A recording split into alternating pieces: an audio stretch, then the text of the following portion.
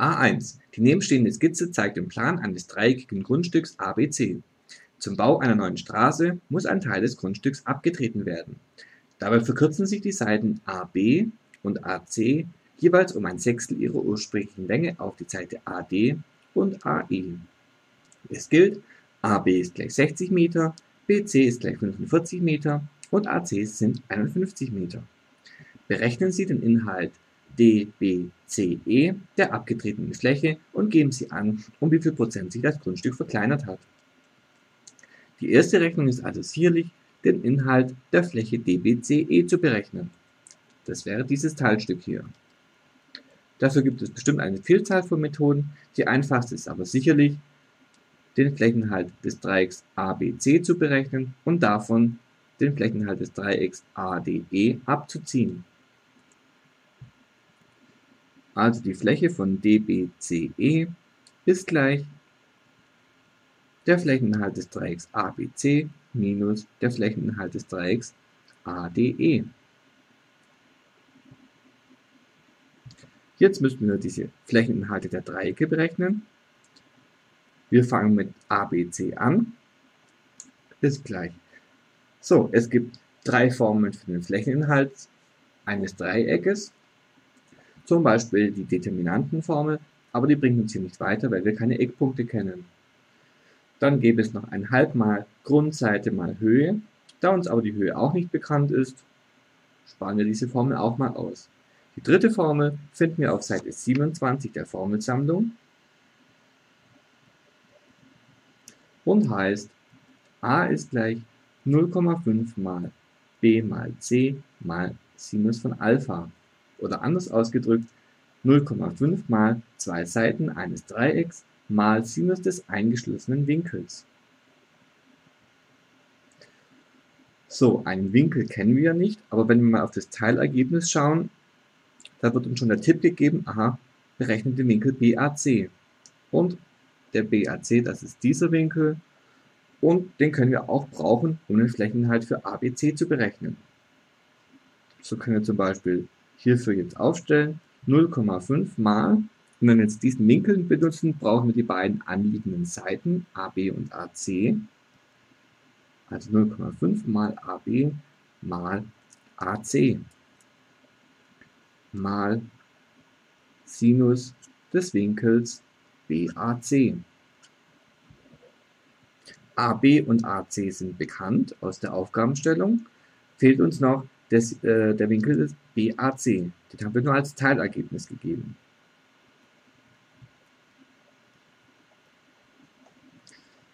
So, diesen Winkel können wir über das Dreieck ABC berechnen. Weil wir kennen in diesem Dreieck drei Seiten, AB mit 60 Metern, BC mit 45 Metern und AC mit 51 Metern. Sind drei Seiten eines Dreiecks bekannt und ein Winkel ist gesucht, so können wir das mit Hilfe des Kosinussatzes berechnen. Den finden wir auch wieder in der Formelsammlung auf der Seite 30,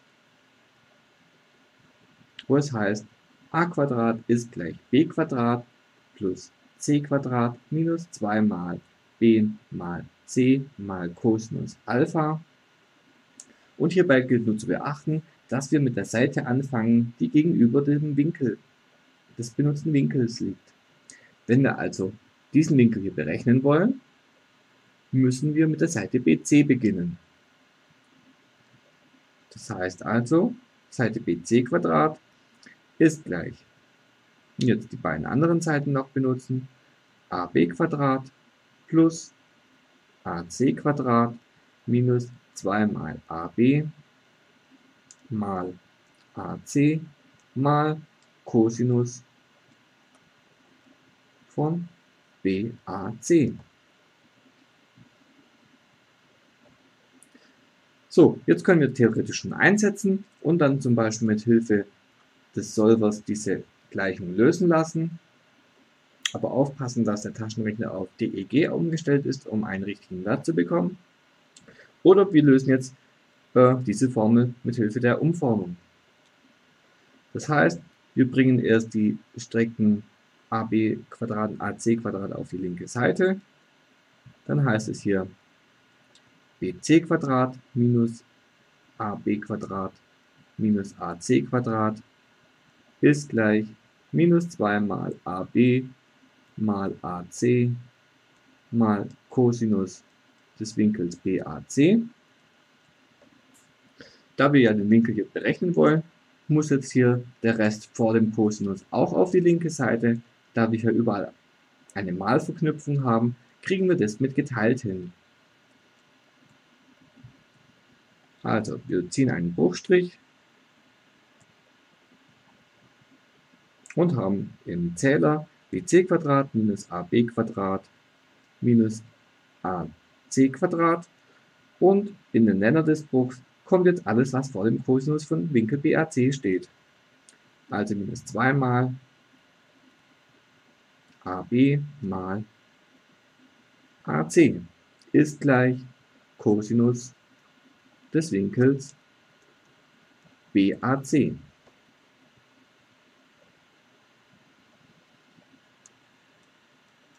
Und um jetzt den Winkel zu erhalten, müssen wir die Umkehrfunktion des Cosinus benutzen. Das heißt, der Winkel BAC wäre schlussendlich Cosinus hoch minus 1 von diesem Bruch, also bc² minus ab² minus ac² geteilt durch minus 2 mal ab mal AC.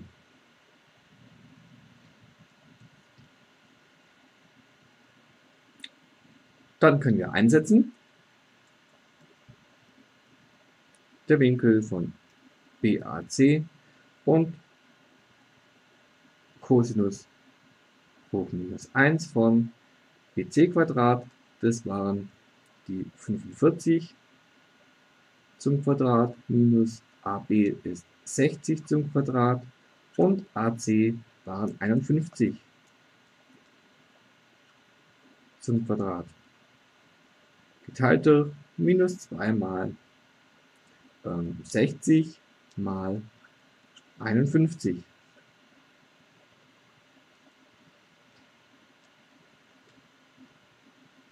So, das können wir einmal in den Taschenrechner eintippen und auf Ist gleich drücken und dann kommt für den Winkel BAC oben das gesuchte Teilergebnis von 46,97 Grad heraus.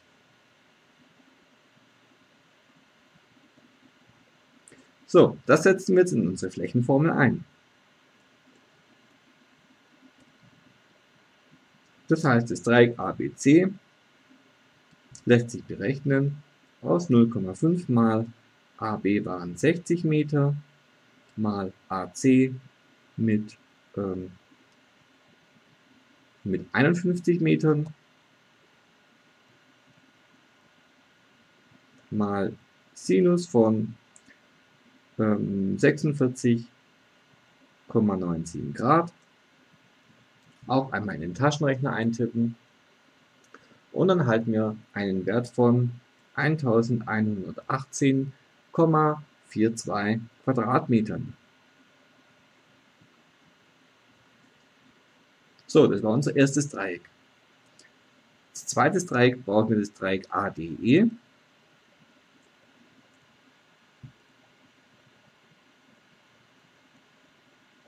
Das sich über die gleiche Formel berechnen lässt, wieder mit 0,5 mal 2 Seiten. Nun, in dem Fall brauchen wir die Seite AD und die Seite AE.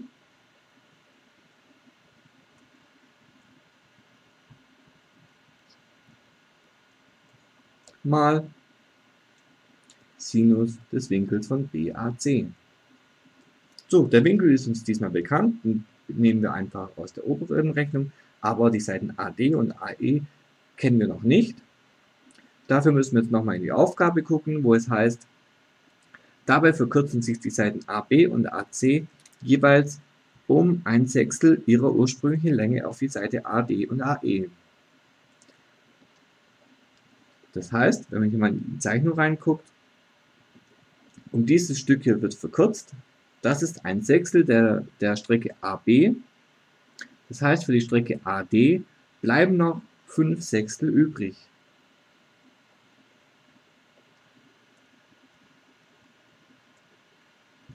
Also können wir die Länge der Strecke AD wie folgt berechnen: 5/6 mal die Länge der Strecke AB.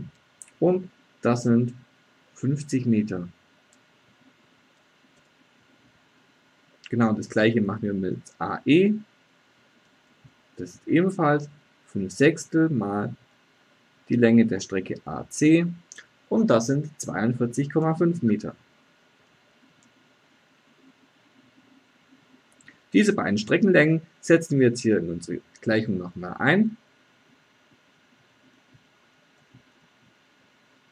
0,5 mal 50 Meter mal 42,5 Meter mal Sinus von 46,97 Grad und können diesen Teil hier nochmal wieder ganz normal in den Taschenrechner eingeben und erhalten einen Wert von 776,68 Quadratmeter.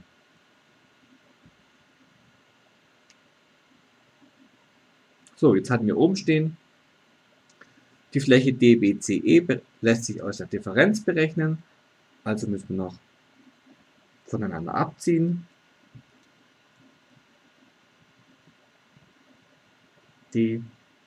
DBCE ist gleich, jetzt hier Dreieck ABC, 1118,42 Quadratmeter minus das Dreieck ADE, also die 776,68 Quadratmeter. Und da erhalten wir einen Wert von 341,74 Quadratmetern.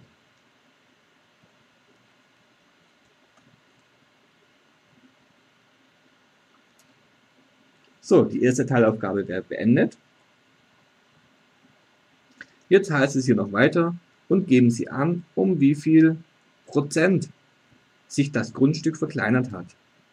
Also den prozentualen Anteil dieser Fläche DBCE.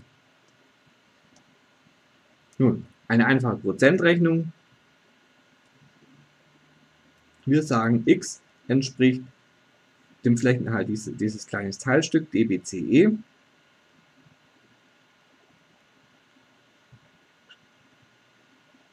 Und die 100% wäre das komplette Stück, also das Dreieck ABC. Und das haben wir hier noch stehen mit den 1118,42 Quadratmetern. Jetzt können wir daraus eine Formel aufstellen. X lässt sich dann berechnen aus 341,74 mal 100 geteilt durch die 1118,42. Und wir suchen Prozent, also schreiben wir auch noch die Einheit dahinter. Das können wir ganz normal wieder in den Taschenrechner eintippen und kriegen dann einen Wert von 30,56%. Und damit hätten wir jetzt die Aufgabe gelöst. Als Tipp vielleicht noch zum Schluss: Dieser Cosinussatz hier ist jetzt sehr ausführlich geschrieben. Man kann ihn auch gleich etwas abkürzen schreiben und zum Beispiel von dieser Formel gleich auf diese übergehen. So spart man sich dann 2 Zwischenschritte, die sonst unnötig Zeit kosten.